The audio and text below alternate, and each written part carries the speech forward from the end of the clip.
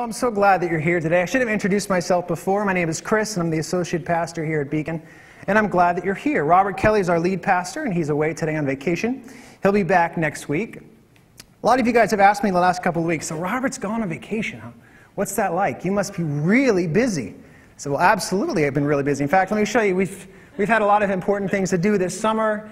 For example, ping pong ministry has been launched with my son. This guy needed one-on-one discipleship, a little contemplation and reflection. It wasn't just me. Trevor has also been very busy this summer. We went body surfing in the water there, and Trevor's also had some time for contemplation and study. It's been really stressful, actually, for us. Trevor got thrown off the tube a couple times. It's been a really busy season for Trevor and I while Robert's been out of town. But we're trying to hold it together, and he'll be back next week. Don't worry. Like Trevor said, we're in our series called Mythbusters, which we've been really having a lot of fun with. And we've talked through kind of various myths, and some of them are more like cliches, but kind of like conventional wisdom that we're saying, it's conventional wisdom, but is it really true? Is it really wise? So this morning, the myth that we're going to challenge is this: everything has an end, only a sausage has two. You may have never heard this myth before. Everything has an end, only a sausage has two. The real myth is actually all good things must come to an end, which you have heard. But when I heard this one, it just struck me as so much more interesting. As everything has an end, only a sausage has two. So that's what we're going to examine this morning. If everything does have an end, a sausage does have two. There's no, there's like the patty kind, though. Anyway, so this is what we're going to discuss. And I don't know about you, but you're talking about all good things must come to an end. I feel this, don't you? I feel this all the time. Like when you're on vacation, right? You're having a nice vacation, you're having a great time, but towards the end, you're always thinking to yourself, oh, this is almost done. Then what? This is so good, I can't believe. Or maybe it's shorter, maybe it's just like a sunset, and you're just enjoying it, and you think, oh, it's going to be over soon. What am I going to do? For me, if I'm reading a good book, once I get towards the end, once the stack I've already read is thick and the part to go is thin, I'm like a little bit sad. Am I the only one? You're like, oh, this book was so good, now it's over. That's why I still prefer the book over the movie, because the movie's like 2 hours that usually should have been an hour and a half. But the book, is much longer. And I love to read books in series. When I was a kid, I did more reading than I do now. That's how I would pick my book. I would go to the library, especially the kids section, all the books would match. There'd be like a blue hardcover or something. All these shelves. So I would try one. As long as I liked it, we'd go every Monday during the summer, and I'd get 4 more, because that's all they allowed. Read those 4, and you could read like a whole series in the summer. So for me, there was like a summer of the Hardy Boys, and I was really excited because they all match. And I know those books are much older than me, but I liked them. Or like the Louis L'Amour Westerns, there's like 1,000 of them, it seems like. I love that, because it doesn't end, but eventually it does. Well, parents, we feel this all the time, right? My kids are little, but I'm already feeling it. My littlest guy, Luke, turns 2 years old today. We're not going to sing. And, I'm already feeling it. I'm like, wow, he's 2. That went so fast. I perfectly remember the day he was born, like every detail, just like that. My older son goes to kindergarten next month. I'm like, you can't be serious. Because these things, it just seems like all good things come to an end so quickly. And I know you're with me on this. Maybe you feel this way like in the holidays, right? Christmas time, you're kind of looking forward to it. You have such a nice time around the tree, and then it's over, right? You might feel this way in college, right? When you're in college, you're having such a good time. If you went to school, then it's over. And then how many people, myself included, as soon as you get out of school, you're thinking, I should go back to school, right? And then you end up going back because you just want more of that experience. And I know some of you guys, like every few years, yeah, I'm going back to school again. I paid off that loan, so I'm starting this. It's just, you love it. It's so fun. But then it's over. You think, oh, it's come to an end. Or, maybe it's your wedding. Maybe you're about to be married, or maybe you were married recently, so you really remember that you were looking forward to this day so much. It was really important to you, and now it's over. In fact, it went so fast, it's hard to remember some of the details. Because all good things come to an end, it seems like. I read an article this week in the Science Daily. I don't always read the Science Daily, but this week I came across this article that was exactly to this point. They said they have scientific proof that people enjoy planning their vacations more than they actually enjoy the trip. They told them to rank their happiness. And it turns out the 8 weeks before the trip is when you're the happiest, okay?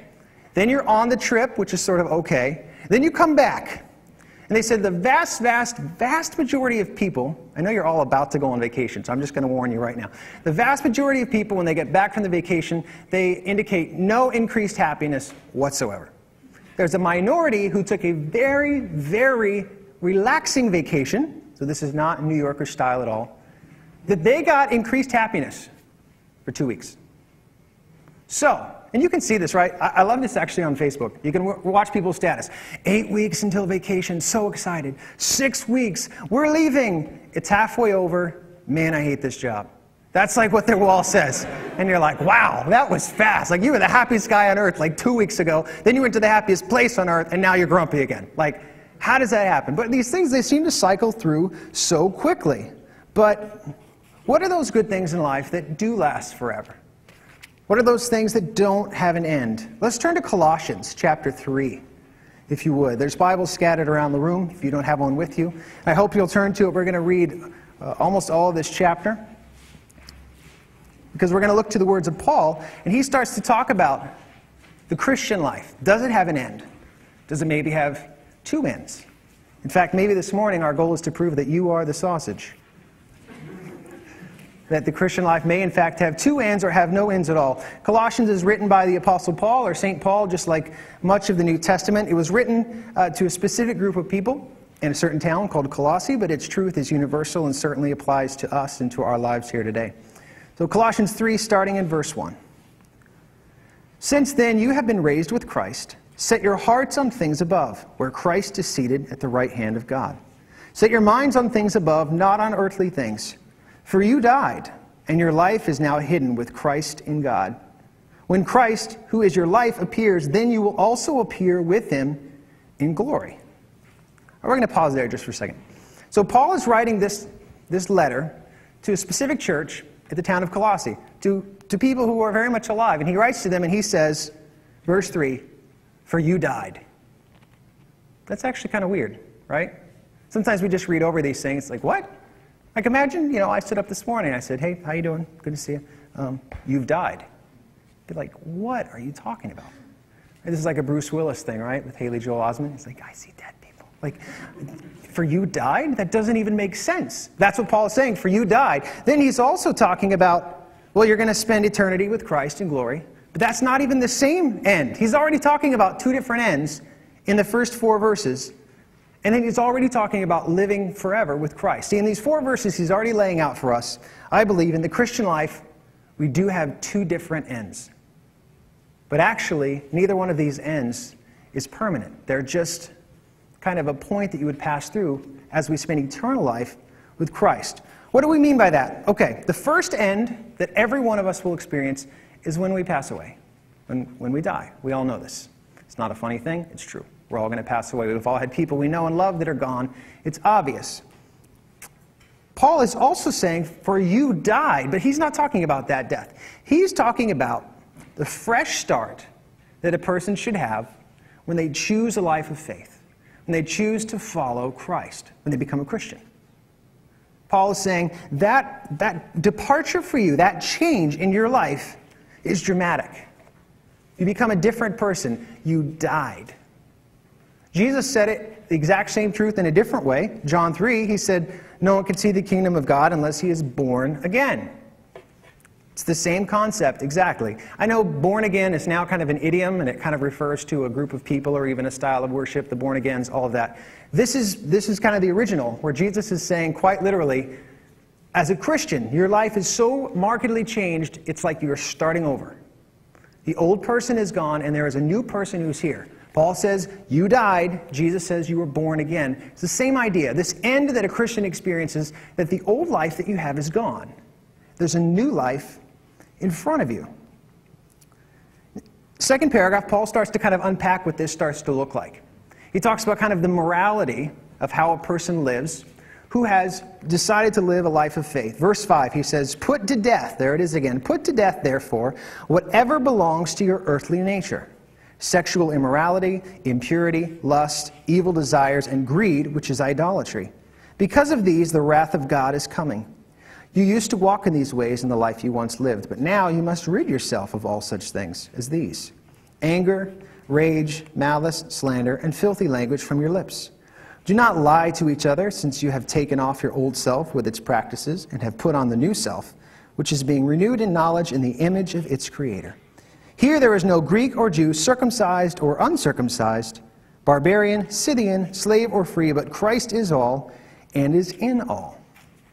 So Paul starts to talk about there the morality of a person who's chosen a life of faith, who's experienced this end. He's saying, put to death all of these attributes of your former life. And he starts talking about the things of morality. He says, don't lie, don't cheat, don't be dirty. He's talking about how a person begins to live from a moral standpoint when they've chosen to be a Christian, that you would die. All of these things previously would end. You would begin to take on a new character, a new spirit, a new attitude. But in the third paragraph is where he starts to talk about what the new person looks like. He talks about first, second paragraph, everything you're leaving behind. It's kind of this fulcrum. You've died here, all the things that stay behind. You know, lie, cheat, steal, greed, all of that left behind. But, third paragraph, therefore, as God's chosen people, holy and dearly loved, clothe yourselves with compassion, kindness, humility, gentleness, and patience. Bear with each other and forgive whatever grievances you may have against one another. Forgive as the Lord forgave you, and over all these virtues put on love, which binds them all together in perfect unity. Let the peace of Christ rule in your hearts, since as members of one body you were called to peace. And be thankful. So Paul is starting to draw a picture. See, a Christian who's living on this earth is really between these two ends. I told you, you are the sausage. Between these two ends, to say, we're putting to death all of these things that came before. And we're starting to live this life that's being fleshed out here of kindness, humility, gentleness, patience, the attributes that are now brought into a person who's chosen to live the life of faith. And then in the fourth paragraph, Paul kind of sums it all up. He says, let the words of Christ dwell in you richly as you teach and admonish one another with all wisdom, and as you sing psalms, hymns, and spiritual songs with gratitude in your hearts to God. And whatever you do, whether in word or deed, do it all in the name of the Lord Jesus, giving thanks to God the Father through him. Now, I believe as we look to these two possible ends, that we could find that everyone on earth is pursuing one of them, if they're not pursuing the kind of the overarching arc of eternal life through Christ. What do I mean by that? If a person is focused on the end of their human life, that's kind of their, the preoccupation, that's kind of their pursuit, that's kind of what they're after, what would a person like that look like? A person who lives every day completely sort of defined and made aware of their own finite time that they have here on this earth. Well, some of those people, they might be ones who work all the time. They might say, I have only a certain amount of time here on this earth before I'm gone. And while I'm here, I need to get as much done as I can because I won't be here. Because my time here is so limited that if I don't work absolutely as much as I can, my life will be wasted. Or maybe they tell you the opposite. We're only here so long. I never knew anyone who on their deathbed said, I wish I would have worked more. So they say, no, I'm going to seek to have as good a time as I can in this world. I'm going to pursue pleasure as much as I can. I'm going to relax as much as I can. I'm going to get away as much as I can, pursue hobbies, interests, some sort of entertainment for themselves, because they know they only have a certain amount of time here, so they want to pursue enjoying it. Right? Just do it, live life to the fullest. We only have so much time on this earth. Maybe they invest everything they have into their relationships. Maybe they say, everyone is here only for a short time. We've all had people taken away suddenly. I need to be investing as much as I can relationally into all the people that are around me. My children, my parents, my spouse, my neighbors, my friends, whatever relationships are absolutely most important to them. They say, I'm going to pour everything I have into these relationships. Or maybe they go into philanthropy. Maybe they give to foundations. Maybe they build a library at their school. Maybe they serve in the community. They do good things. They say, well, I want my name to live on, and I'm only here for a good time. I need to have a positive impact. So they pour themselves into philanthropy, maybe. They say, I only have so much time here. Now, all of these things are good. They're fine. Some are better than others, but none of them are bad. Working hard, that's certainly completely in line with Scripture. Enjoying God's earth, absolutely. Doing good things in the community, investing in your relationships, those are all good things. There's not a single person who would deny that those are good things. But they are not the overall preoccupation that we should have. See, if any of those things rises from being a good thing to being your only thing, to being your ultimate thing, then it can actually reach the point where it stands between you and God. But what if a person isn't really focusing on that end? What if they're focusing on the end that says, this is the end of my life without God? I'm focusing on now living the right way. I don't want to be the old person anymore. Paul said, put that to death. I'm going to focus on this end. It is the one that is most important to me. So, they're going to be a good and moral person. Now, that's a worthy pursuit. But to be a moral person is interesting because usually what you find is that to be a moral person is to be a better person. And better, by its very nature, is a comparative type study, right? It's sort of like math class, greater than, less than. You have to have 2 of something, or you can't be greater than, you can't be less than, you can't be better than. So sometimes when a person is saying, I'm going to choose this end, living the right way, that is my end that I am completely focused on, sometimes they can be a little bit critical. Because if they need to be better, then they have to define who they are better than. So they might look outside themselves. They say, well, I've decided to be better than you. I've decided to be better than him, her, them. And it becomes a comparative study for them. They say, this is the most important thing to me, that I can be better than you, because I can look at you. And in fact, the easiest way to make yourself feel better than them is, instead of working on yourself, just criticize them, right? Because the lower you can beat them down, the better I look, the better I feel, because I am better than. It can become overly critical. What if instead you don't look to anyone else, you continue to look to yourself, and you say, I want to be better than I used to be. Okay.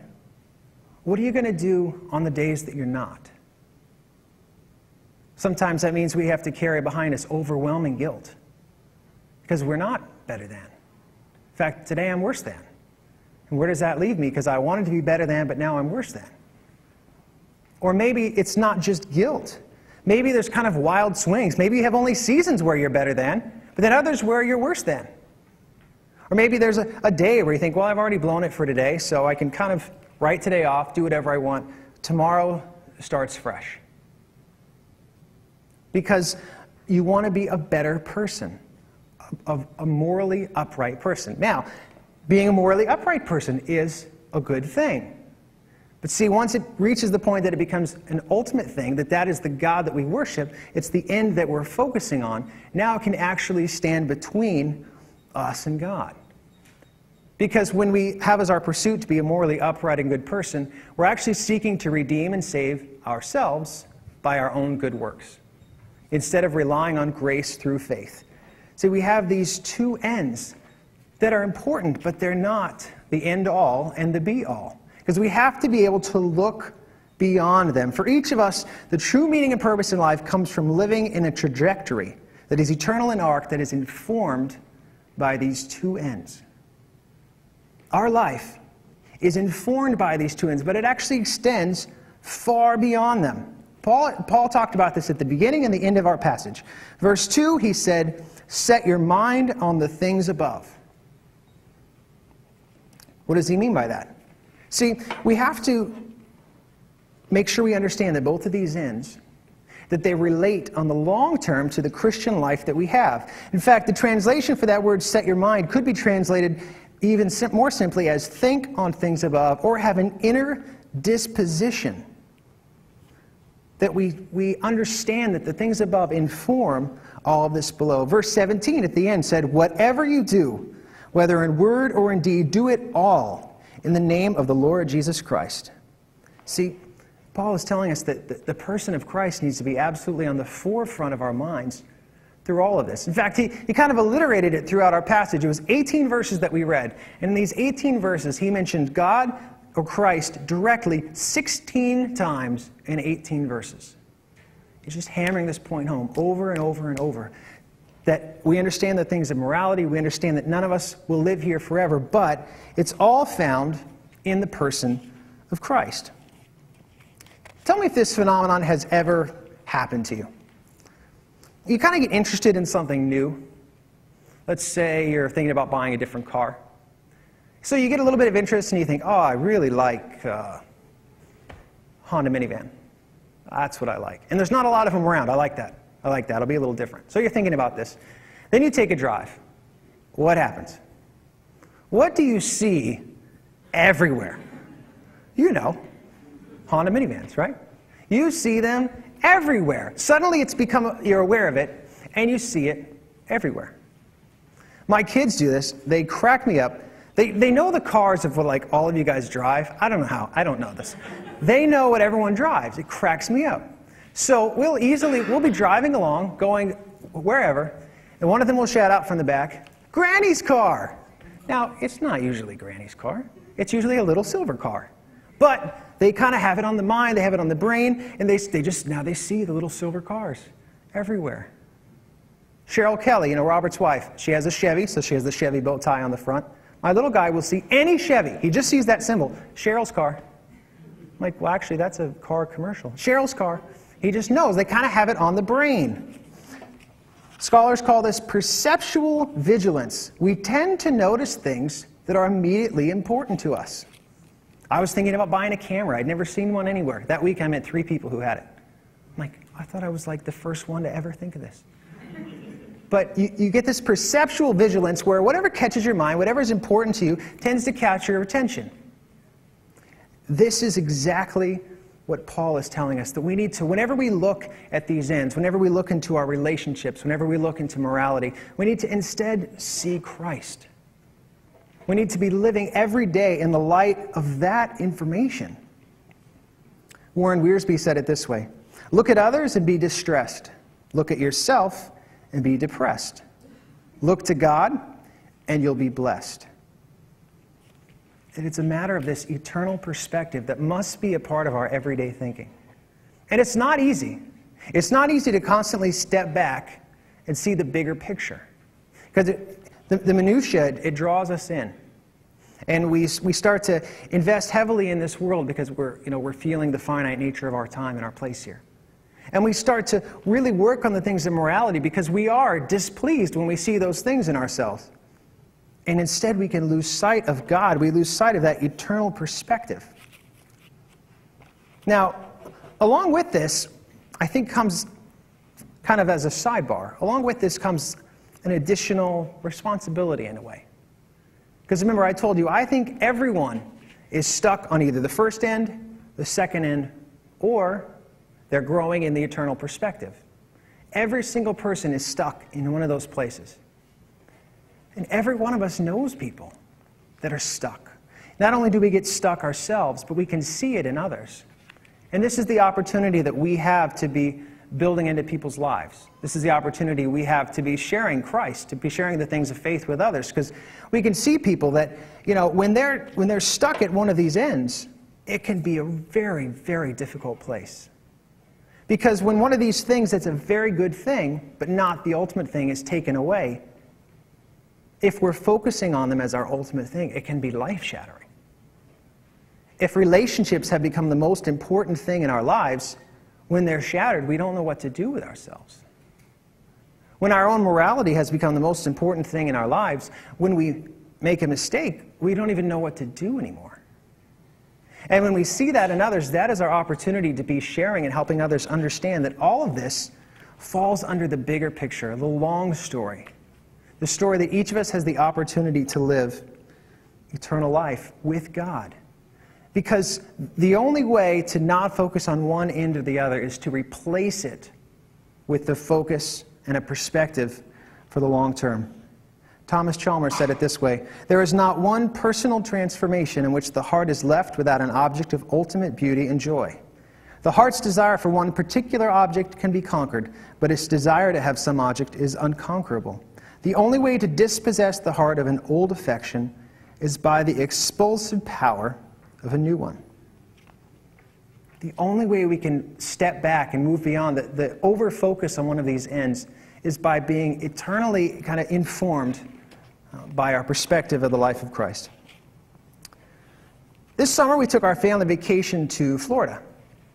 And that's kind of a new thing for me. I'm not a native New Yorker. I've been here 10 years, but I didn't grow up here. And I know most of you who grew up here, you did the Florida road trip thing, right? How many of you have driven from here to Florida? Yeah, and there's like 5 hands not up. I bet 3 of you just don't like raising your hand in church, okay? And so this was my first one, right? And we had a great time. I loved it. It was a blast. One of the things we did is we went to the Kennedy Space Center. We're a little bit nerdy, I guess. So we went there, and we had a great time. And the highlight of the tour right now at the Kennedy Space Center, if you haven't been there recently, is the Saturn V rocket. Now, I wasn't around when we were using the Saturn V rocket, but they told us all about it. See, you can understand, you don't really get to see the current equipment up close at all. Like, it's hidden away and secure. But you can see the Saturn V rocket. This thing is 363 feet long. Okay? If you lay it down, it covers the entire football field, including the end zones. I don't even think it would fit on our property here. Okay? It's huge. It is the largest vehicle ever made in terms of height and weight and payload. Nothing has ever been this big or this tall or carried this much. It was actually a moving vehicle. And you know, they talked about how they had to make it all over the country, that pieces had to come in on barges, and of course it was single use, so they had to keep making another one and another one, but it never failed them. And as the Saturn V's went to the moon, the scientific breakthrough, as I understand it, that got us to the moon was the understanding of the stages of the mission. See, the mission had these points that it had to pass through, kind of these false ends. First thing Saturn V had to do, leave the Earth, make it to orbit. So it would leave Earth, and the astronauts would be orbiting the globe. And there some of the rocket would dispatch, it would be gone. And that was the first false end. The second part was they would use the gravitational pull of the Earth as kind of a slingshot to build up more speed, and then they would apply power, and then they would go to the moon. Now they had to pass both of these benchmarks. They had to leave Earth from terra firma, from the ground. Then they had to leave orbit. Both of these things were incredibly important to the mission, but neither one were the actual goal. They were a benchmark that had to be passed through. It was the way to successfully complete this project, but it wasn't the goal. The goal was going to the moon. So I would encourage us this morning to not get stuck on the ground or even get stuck in orbit, but to always be looking beyond all that is kind of here and close and is noisy and is loud, and to find that eternal perspective. To live in a way that yes, is good and is moral, but is completely informed by the love that we have in the eternal life that we spend with Christ. So let's pray together. God, I'm so thankful this morning for the truth of your Scripture. I'm thankful that you love us, that you accept us, that you draw us to yourself. God, I am so thankful that when we die, when we pass from this earth, that it's to spend eternity with you for all of those who follow Christ.